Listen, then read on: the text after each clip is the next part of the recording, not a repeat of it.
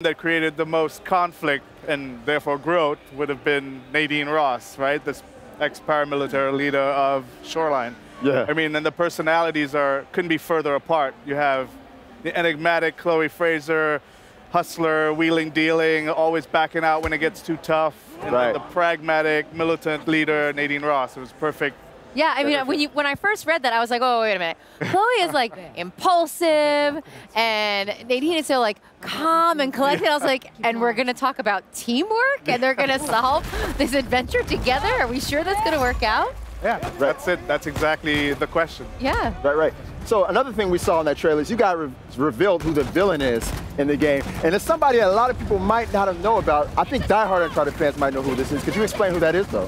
The villain? The villain. Well, the villain's Asav. Asav is this insurgent leader who's basically, creating turmoil in India right now. And he also has entitlement to these lands, at least he thinks he does. There's two factions of the old empire, the old kings and the new king, which was a more progressive king.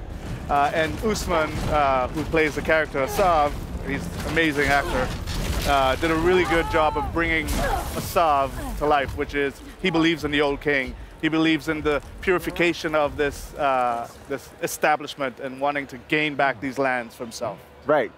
These zealots, man, I swear, they just want everything to be their way. Right. All right, so, and that eventually forces Chloe and Nadine to join forces, if I'm not mistaken, right?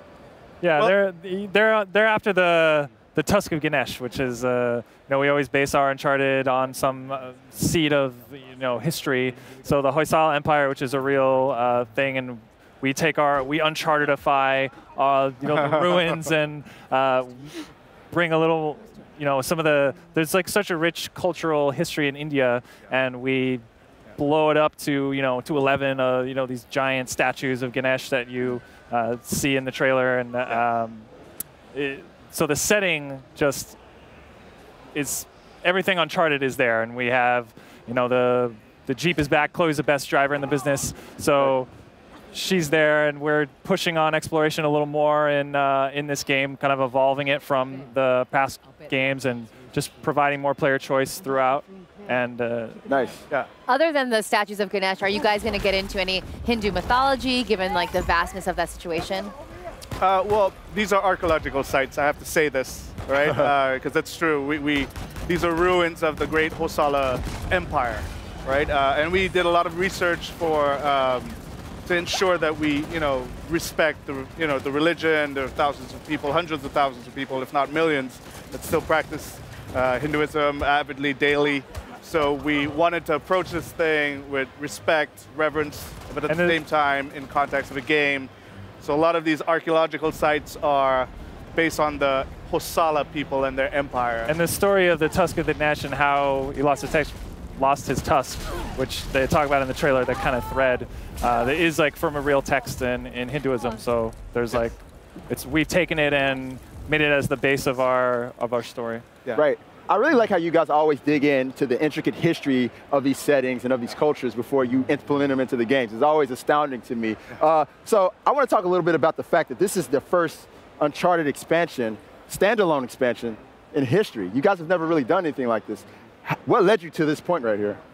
Well, we explored many storylines. After we finished the Nathan Drake story, we were done with Nathan Drake. We were done. Oh. We wrapped it up. Broke her heart. Broke her heart, man. My boyfriend's gone. It's fine. No, I'm very excited for this one. Yeah, well, we explored many different, because we have such a vast cast to pull from. We went down a few different storylines. We went through the Sullivan storyline. Even Cutter came back up. Yeah. And we were messing around. We were talking about that. We want to talk more about Cutter before we're going to. But the Chloe story just kept jumping back out at us. It was, she's such a self-preservationist. She's always like bailing out at the last minute. Right. And she was just an intriguing character. Exactly. Yeah. She's a survivor. And we wanted to see how, just putting her up with someone like Nadine, if Chloe was the showrunner, if this was her job.